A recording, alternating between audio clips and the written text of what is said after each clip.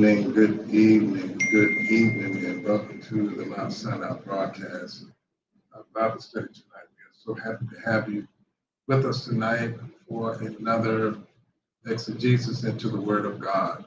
Amen. We're just excited about what God is doing, and certainly God is doing great things.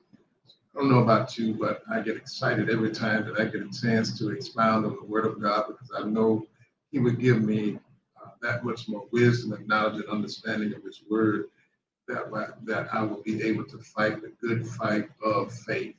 Amen. So while we're waiting on others to tune in, we're going to go ahead and pray. Our Father and our God, we come before your presence tonight. We thank you for your blessing, oh God. We thank you for what you've done and for what you're about to do. We thank you, oh God, because you're so worthy to be praised. Thank you for another time that you have allowed us to be here tonight. Amen. In our Bible study, we pray, Lord God, that you will enhance our hearts, enhance our minds and souls. Give us wisdom and knowledge beyond our comprehension, that we may be able to war and fight the good fight of faith. Oh, Father, it is desperately needed in this time. We are in the last days, and Father, we need your presence. We need your guidance.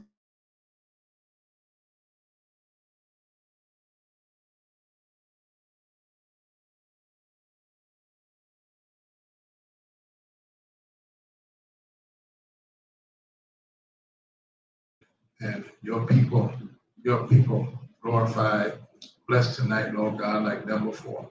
We promise to give your name the glory, the honor, and the praise. It's in Jesus' mighty and magnificent name we do pray. And everyone said, amen. Good evening. It is again that we come before, amen, your presence tonight. And we're just so excited again about what God is doing. Amen. I'm just so happy about this word tonight. Again, we'll be in the book of Philippians. Amen. Paul's letter to the Philippian church. Amen. And so we're going to be dealing with that until the Lord gives us utterance to move on. Amen. So tonight we'll be in chapter 1 of Philippians. That's chapter 1. We'll deal with verses 12 through 20. Amen. That's 12 through 20. Philippians chapter 1. Beginning at verse 12, and we'll read down through verse number 20. Amen. It reads like this, my brothers and sisters. But I would ye should understand, brethren, that the things which happen unto me have fallen out rather unto the furtherance of the gospel, so that my bonds in Christ are manifest in all the palace and in all other places. And many of the brethren in the Lord, waxing confident by my bonds, are much more bold to speak the word without fear. Some indeed preach Christ even of envy and strife, and some also of goodwill. The one preached Christ of contention, not sincerely, supposing to add affliction to my bonds, but the other of love, knowing that I am set for the defense of the gospel. What then? Notwithstanding every way, whether in pretense or in truth, Christ is preached. And I therein do rejoice, yea, and will rejoice. Verse 19, for I know that this shall turn to my salvation through your prayer and the supply of the Spirit of Jesus Christ, according to my earnest expectation and my hope, that in nothing I shall be ashamed, but that with all boldness as always, so now also Christ shall be magnified in my body, whether it be by life or by death. Amen. We're going to talk about tonight this subject, making good out of ill. Making good out of ill. And I want to say tonight, of course, we know that certainly we are in the end times. We see a whole lot of things going on. Amen. It's becoming redundant just to say, amen, that gas prices are through the roof, mortgage and rent prices are through the roof, food prices are through the roof. Amen. And so those are the three essential means of life, but The good thing is that God said that he would supply all of our needs according to his riches in glory. Amen. And so I'm not just concerned about what the world has to offer me. Amen. Because the world's riches are limited, but God's riches are unlimited.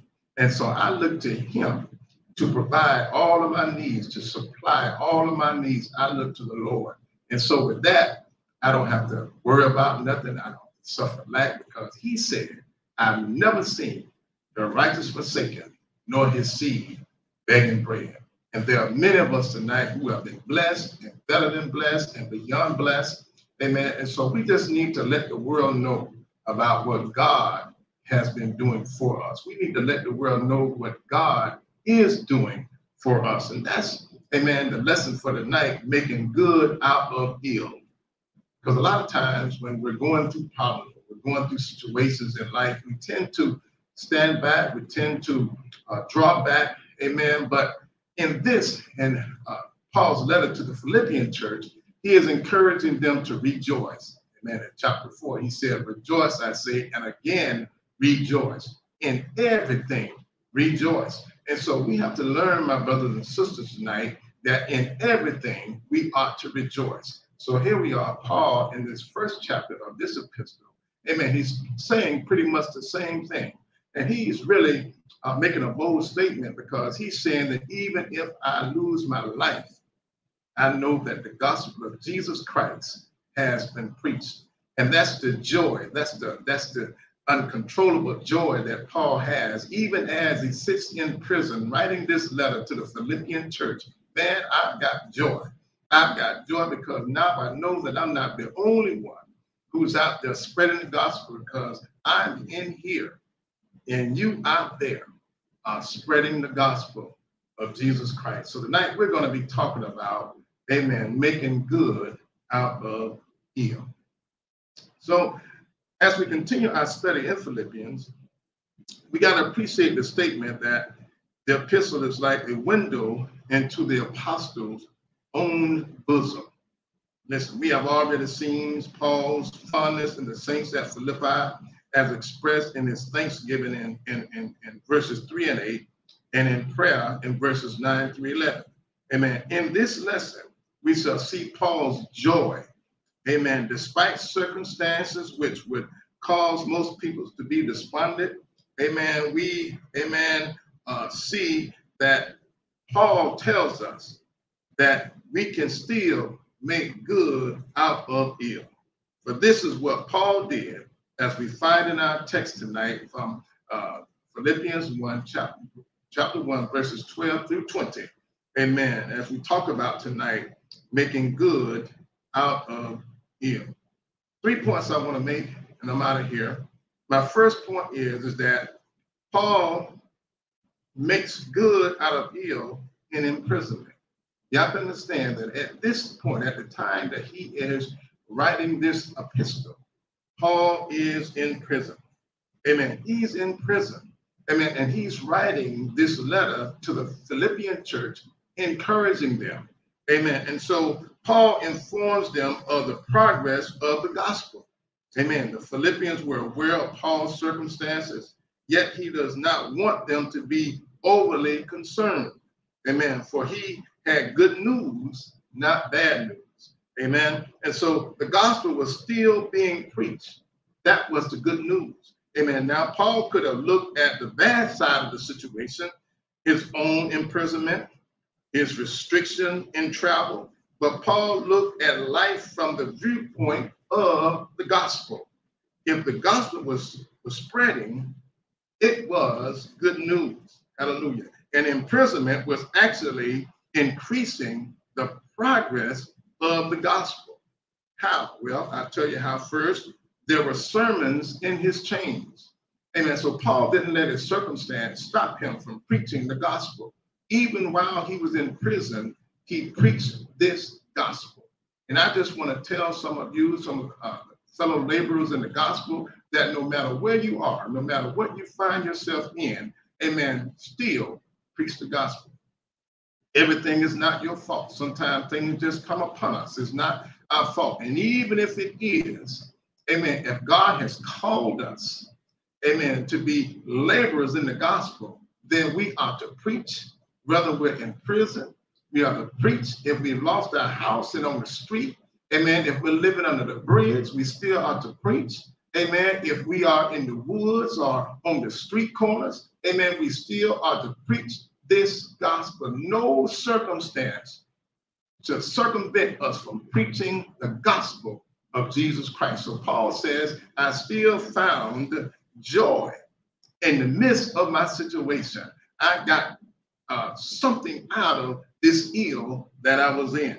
And so, amen. So Paul here was saying that even while he was in prison, amen, I was preaching the gospel.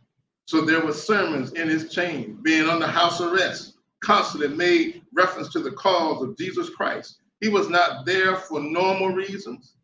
So his situation naturally sparked interest and discussion. Amen. In this way, the message of the gospel was being made known to the whole palace guard.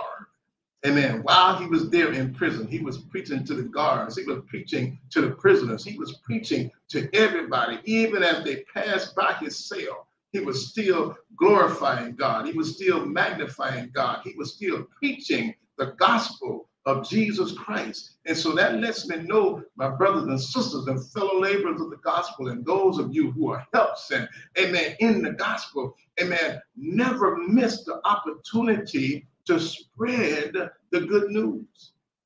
Amen. So this is why Paul was rejoicing tonight, because although he's in chains, amen, he's still preaching the gospel. And while he was in chains preaching, he was, amen, magnifying, amen, the Philippian church, because while he was in preaching, they were out preaching. Amen. Isn't that something? Amen. Sometimes we get complacent when leaders go away. Amen. We get a little lackadaisical. Amen. But that's the time we really ought to step up. When the pastor goes on vacation, or when he takes a leave of absence or a sabbatical. Amen. This is when the other saints of God should definitely step up and make sure that the gospel is still being preached, that it didn't diminish, it didn't stop with the pastor. Amen. It continued. And so this is why Paul could rejoice, because the gospel had continued to be preached. Praise the Lord. So in this way, amen, we have to understand the message of the gospel was being made known to the whole palace guard, most likely the emperor's own guards, who were put in charge of special prisoners awaiting their appeal before Caesar. Amen. Though allowed some freedom, Paul was still under constant guard. In other words, they were still on him.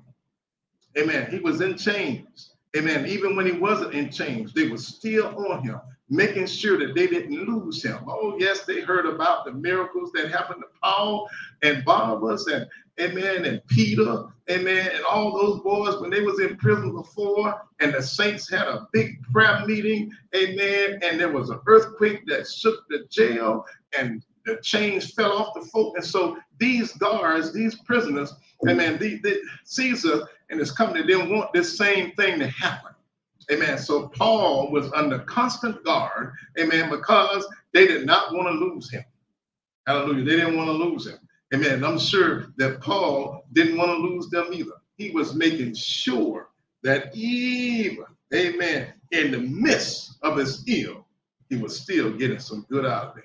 Amen. I'm just saying tonight, in the midst of your problems, in the midst of your ills, in the midst of going through, in the midst of your desert, your jungle, amen, in the midst of whatever you may be facing, you can still get joy and good out of your ill. Somebody need to just raise your hand and just give God a praise right there. Give God a shout. Amen. Because that's what it's all about tonight. We have to learn how to give God praise. And we found out in our previous lesson, amen, on last week that, amen, Paul said rejoice. And again, I say rejoice. In everything, rejoice. Amen. And so no matter what the season is, no matter what you're going through, no matter what is bombarding you tonight, rejoice. Hallelujah. Hallelujah. Hallelujah. I just had to get loud that time. Amen. To let folk know, amen, that we're in a season of rejoicing. I know that they're trying to say we're in a season of recession. Amen. But I'm here to let you know we are in a season of rejoicing. Amen. So we need to change the language. Amen. And we're not in a season of recession, saints of God. We are in a season of rejoicing. Somebody need to rejoice right now. Give God praise. Run all over that living room. Amen. Get off that bed. Amen. Wave your hands. Shout. Give God glory. Give God praise because he is so worthy to be praised on tonight. Hallelujah. So Paul wasn't letting the opportunity slip out of his fingers to spread the gospel. Amen. So his example was prompting others to action. Amen. His imprisonment caused most brethren to be more confident and bold themselves. They saw that he was at liberty to teach with all confidence, no one forbidding him. That prompted them to speak the word without fear. Amen. So the gospel was being spread, and to Paul, that was good news. Hallelujah. Amen. It's something how folk can get examples out of what we're doing. Amen. If we're laid back, if we're lackadaisical, if we're just making excuses concerning this pandemic, amen, all kind of, there's another variant of B5 and monkeypox junk going all around. Amen. And so folk are still making excuses, amen, not to open up the church. Amen. They're making excuses, amen, saying that I'm protecting the flock. Amen. But here it is. Peter is in prison and he's about to lose his life. And so he says, even in death, I'm going to preach this gospel. Amen. And so we have to make up our mind, brothers and sisters. Are we going to live or are we going to die? All right, let me come close to you. Are we going to live for Christ? And if we're willing to live for him, we ought to be living to die for him. Amen. Can I get a hallelujah? I can't get no help in here. Amen. But amen, I got to move on. So even in persecution, amen, some were preaching to hurt Paul. And this is what you got to understand, my brothers and sisters. Everybody don't mean you no harm. I mean, no good. Everybody don't mean you no good. There are folk that are out to harm you. There are folk that are out to kill you. Amen. For your popularity. Amen. I continue to pray for Pastor John Gray, and I pray for his wife, Aventure, and the whole Relentless Church family because, amen, all the things that I've been seeing on social media and posts, amen, talking about what he did and he's deserving of this because of, listen, my brothers and sisters, the brother has already asked for forgiveness for everything that he's done, amen, and if God is in his corner, amen, the Bible says, touch not my anointed and do my prophets no harm. And so whatever he's done, or even if he's continuing to do anything, God will hold him accountable. But you have folk that will use things like that to harm you. Amen. Everybody that's smiling in your face, preacher, bishop, amen, apostle, everybody that's smiling in your face, patting you on the back, don't mean that they're in your corner. You have some that despise your popularity. You have some that despise where you are in the gospel, and they will try to harm you behind the back. But let's see what Paul says about it. So Paul says, such individuals were motivated by envy, strife, and selfish ambition. They thought they could add affliction to Paul's chains. These individuals could be either be Judaizers or jealous church leaders. Listen, but we see Paul's conquering joy shining through the gloom. No matter what people say about you, they're going to talk about you anyway. No matter what people say, no matter what they do, amen, just still wear a smile, still be about God's business because God is going to take care of them. You better believe that. God is going to take care of them. You just do what's right. You continue to preach this gospel. You continue to spread the good news and encourage those in the faith to do likewise. Amen. Praise God. So Paul knew that they were stacked up against him, but he still kept on shining through. First, because, amen, He did not lose sight in those preaching out of love and goodwill.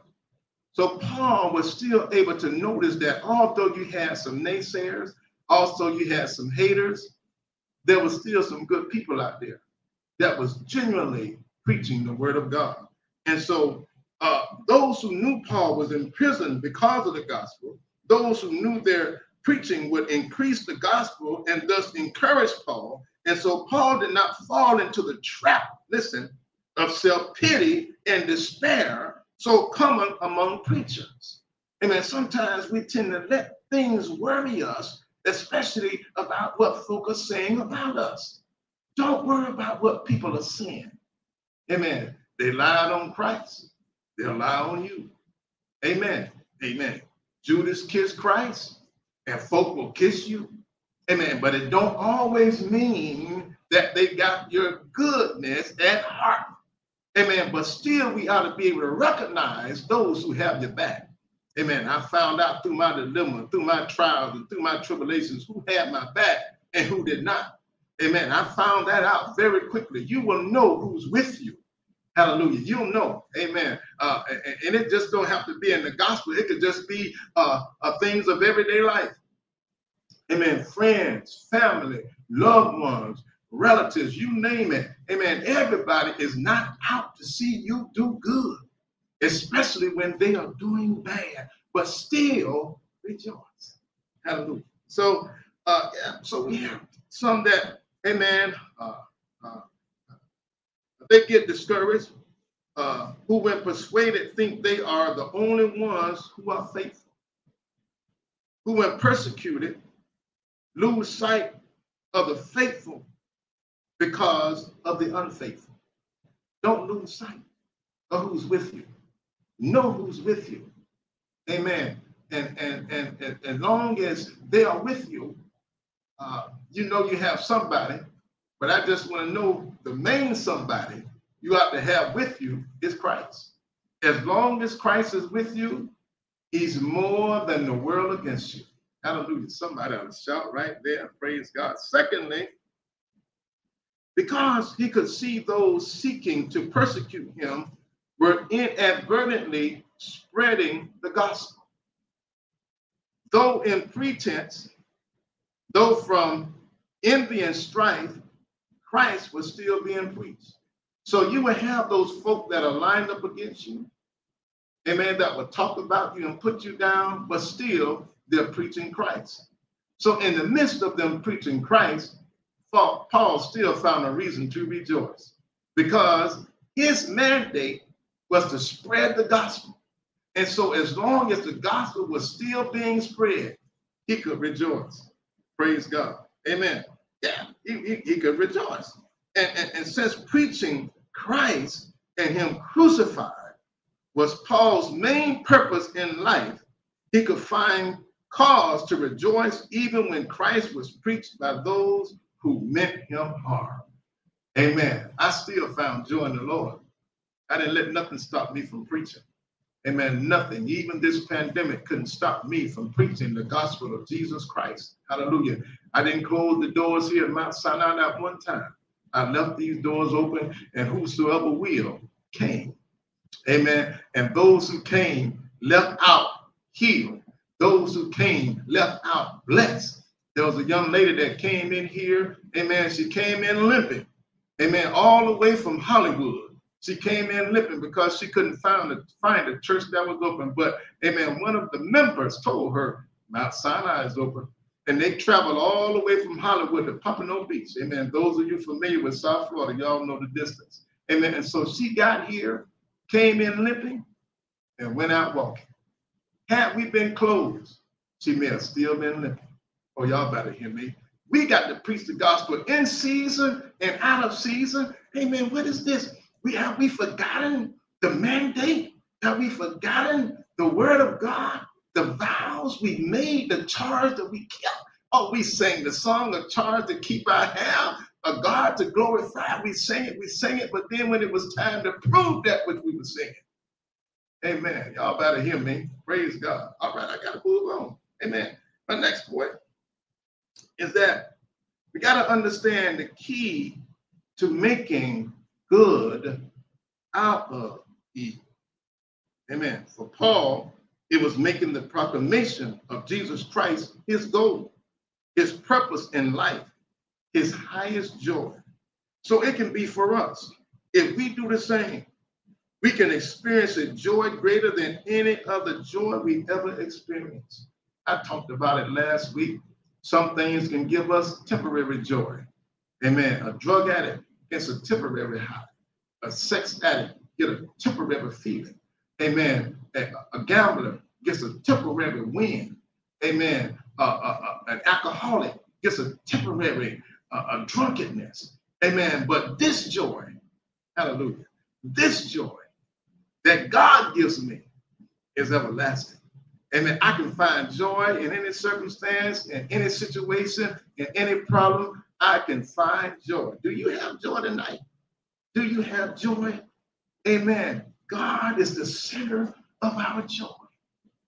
And we ought to rejoice knowing that he has everything in control. I don't care what you're experiencing or what you're going through tonight. Amen. God has everything in control. He's telling us that regardless, we ought to preach this gospel, even if we're laying on the deathbed. Preach. Preach, man. Preach, woman. Preach. Even if you take your last breath, let it be preaching the gospel of Jesus Christ. Preach, sister. Preach, brother. Preach. Amen. Tell the world about the goodness of the Lord. Hallelujah. I'm supposed to be teaching. Amen. Hold on. Mute here a minute.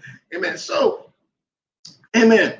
We have to understand, my brothers and sisters, we can make good out of ill in just about any circumstance.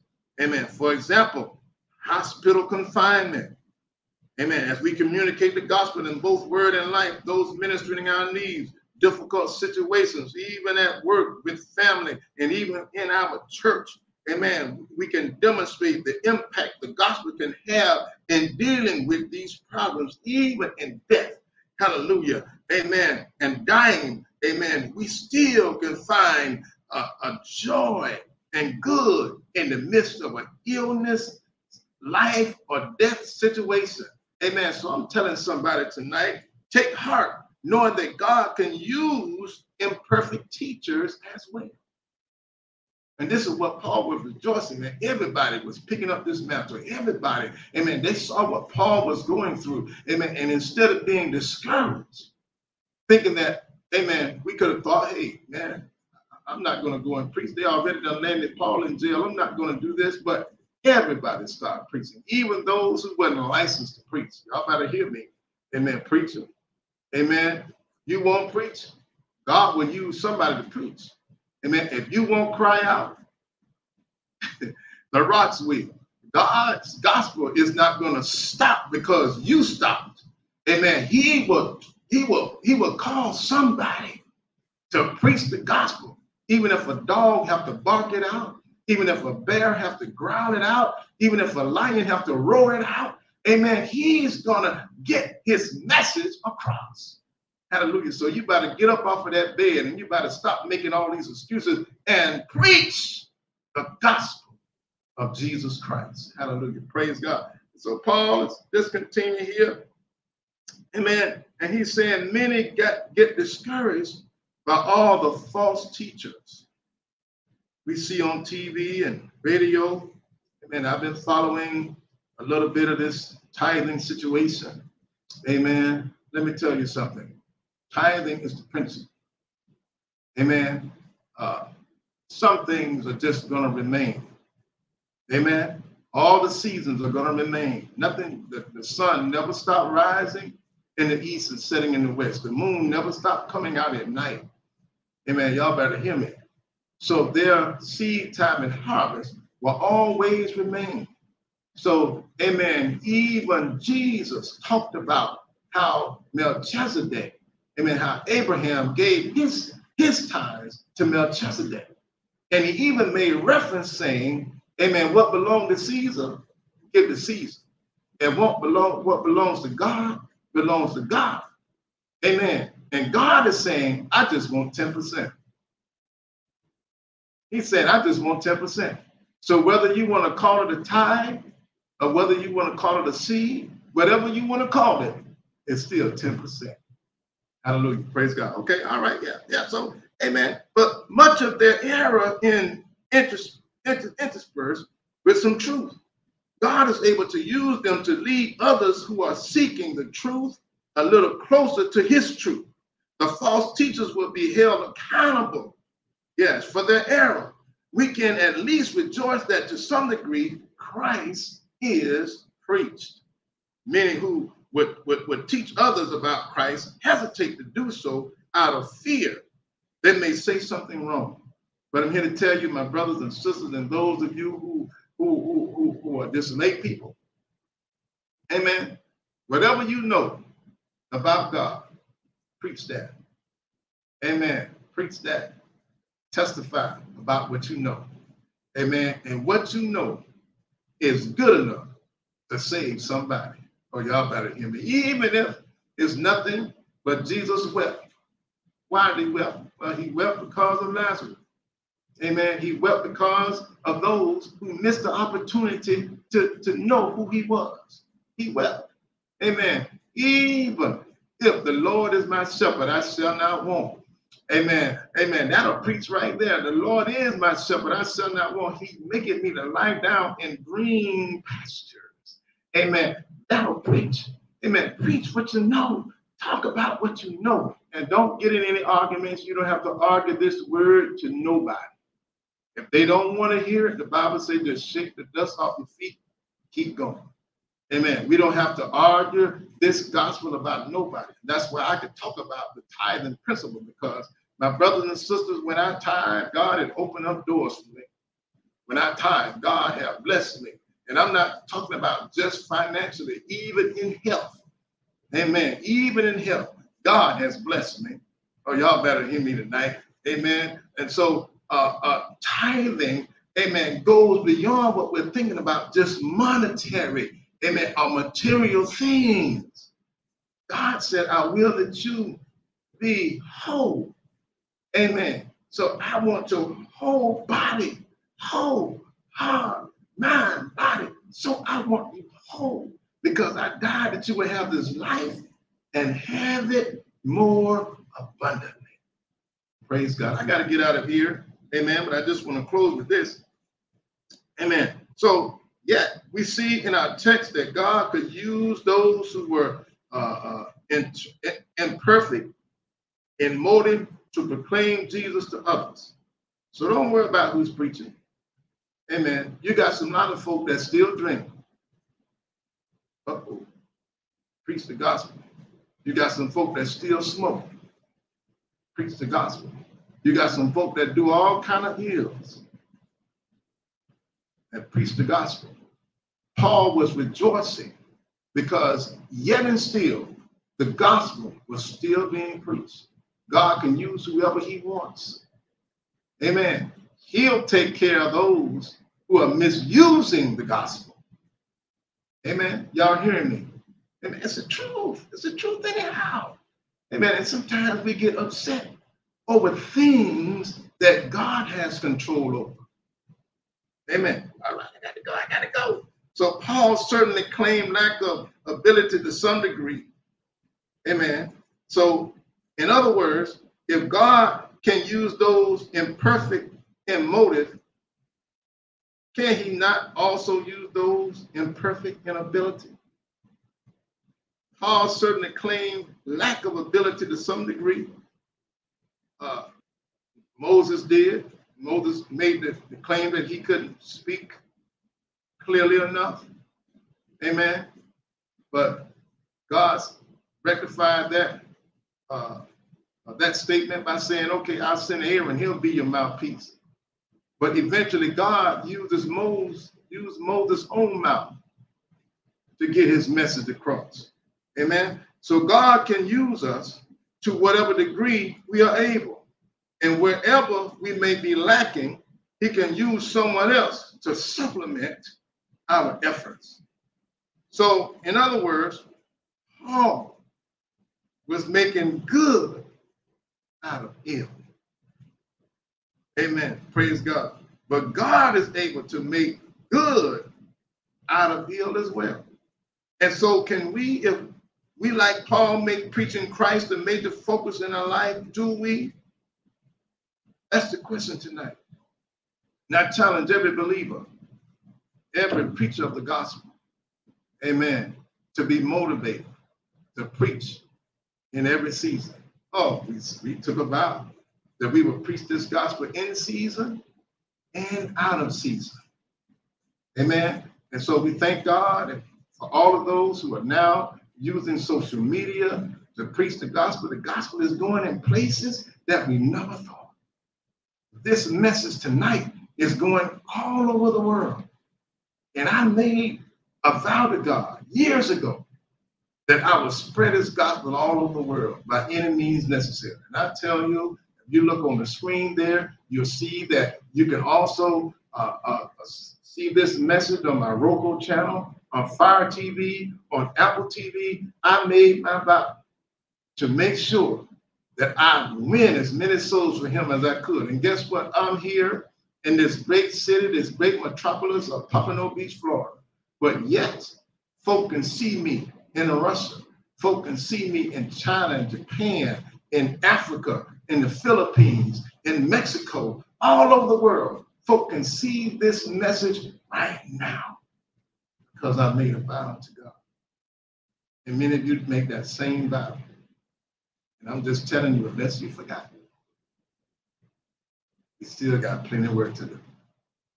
Amen. Give God glory, give God praise. We thank God for each and every one that is tuned in tonight. Amen. And we just thank God for this message, and I pray that it has inspired you in some way or another. Amen. And if you want to talk about the matter more, inbox me. Let's have a conversation. Let's have a talk about it. Amen. We're going to have our podcast. It's going to be airing real shortly. Stay tuned to get a time. Amen. We identified a location. Amen. That we're going to be doing our live podcast from. Amen. So we hope to bring that to you soon. But we want to enter into some conversations. So you'll be seeing my podcast coming out real soon called Expressions with Bishop G. Amen. Stay tuned for that. Amen. Stay tuned for a whole lot more. Amen. Because I promise God that I will spread this gospel by any means necessary. God bless you tonight. I want to pray for you before we close. Father God, in the mighty and matchless name of Jesus, who is the Christ, we thank you for this time. We thank you for this opportunity that you have allowed us to come in, amen, into the living rooms of your people, Lord. Amen, in their cars or wherever they may be. We thank you, Lord God. We don't take it for granted, but we pray that this word has saturated their hearts, mind, and soul. I pray, Lord, that they will be motivated through this message tonight and go out and preach this gospel like they've never preached before. Amen. Use them, Lord God. Use them mightily and miraculously, that they will see the word come alive in the lives of people who they're interchanged with. So, Father, we're just thanking you in advance. We're rejoicing in advance for those things that you're doing and those things that you're about to do through the spreading of your gospel. And I pray that no ill will stop us, but that we will continue to preach. Father, I also pray for those who are listening and they have not accepted you as their Lord and personal Savior. And I pray tonight that those who are watching, that they will accept you, that they believe that your son Jesus died on the cross, but on the third day morning, he rose with all power in his hands. I pray that they will confess that tonight and believe it with their heart. And Father, if they do this, then they too will be saved. Father, we thank you for what you've done and for what you're about to do. We thank you because you're so worthy to be praised. We thank you now.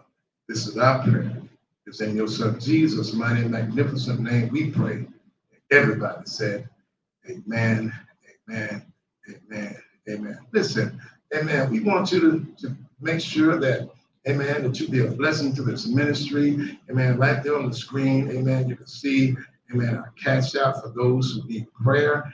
Amen. Call in and pray. Amen. And you might even get a chance to speak with me over the phone. Amen. Call our prayer line.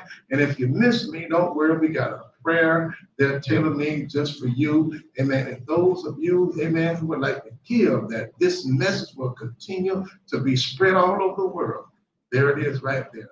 Cash App. Amen. Those members, Mount Sinai, amen. You know what you have to do. Sow a seed, amen, as well. And of course, bring your tithe and your offering. We got to go. Our time has been well spent. We thank you for tuning in to the night's Bible study broadcast. Until next week, may God continue to bless you and keep you, is our prayer. In Jesus' mighty name. Good night.